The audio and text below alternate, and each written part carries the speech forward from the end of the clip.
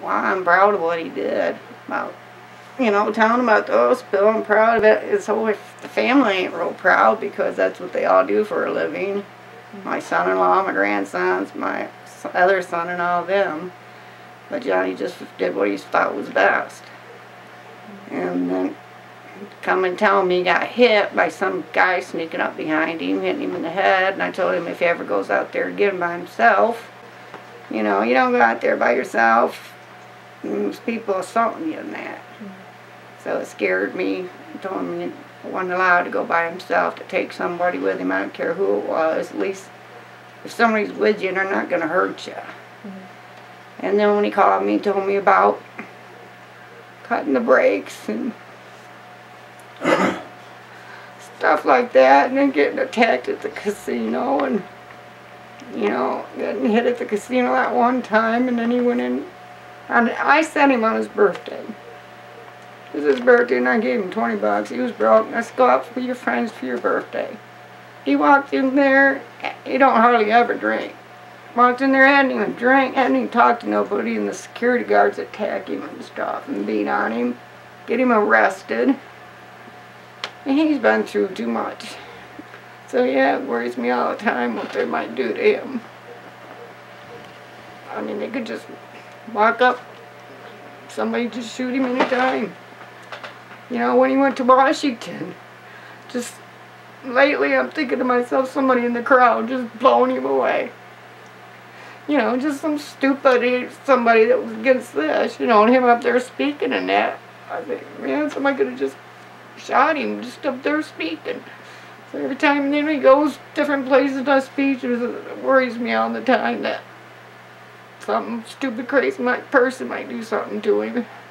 Enbridge people is what I'm thinking. And just to shut him up, because Enbridge is the only one that you want to hurt him.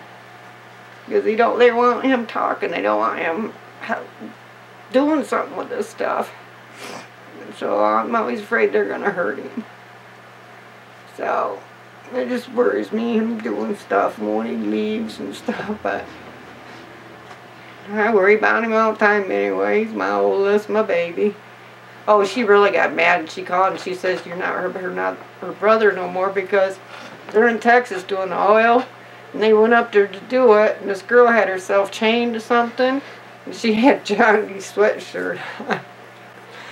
And she was so mad when it was on Facebook and all that. She said, that's not my brother no more. He makes me so mad. He's ruining my family. But then Christmas coming. Guess what? Johnny, you coming to Christmas or not? You know, here's your presents. You know, so they all love him, but you know, they got to keep their own side, too, because that's what they do for a living. That's what he did for a living until he spoke up. Now, none of them had guts enough to speak up, but he did. Courtney, so since you started dating me, what do you feel about what I am doing and the Enbridge oil spill? You're a nurse. I mean, you were right there with the doctor, the VA doctor. I've been a nurse for about a year. I met John, and about 6 weeks ago he started getting dizzy. At first I just kind of blew it off because I thought maybe he was just dehydrated, not drinking enough water. He kind of overschedules himself sometimes. He really is passionate about what he does, and he spends many, many hours of the week doing this. So then he continued to get dizzy, so finally 5 weeks later I forced him to go to the VA and get checked out.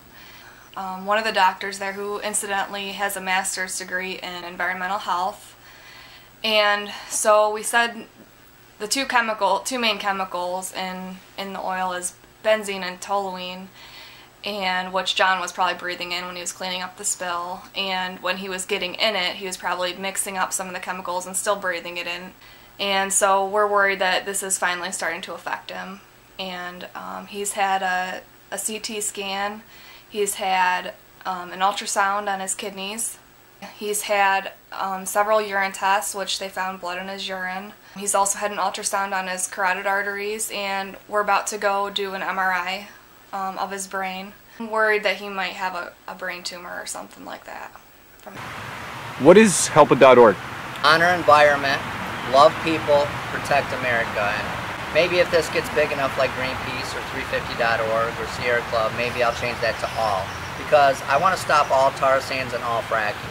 Those are two of the most hazardous substances or methods of trying to get resources that we really don't need, and it's polluting our water. And basically Helper.org is fighting for our water. It's investigating the truth.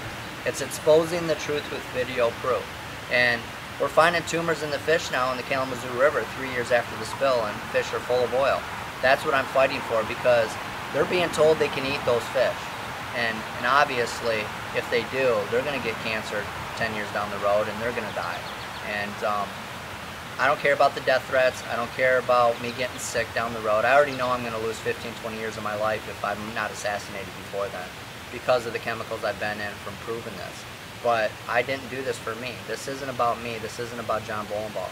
This is about you, and you, and you, all of you that are here today. This is about all of you. And that's what I'm fighting for. That's why I'm risking my life for this.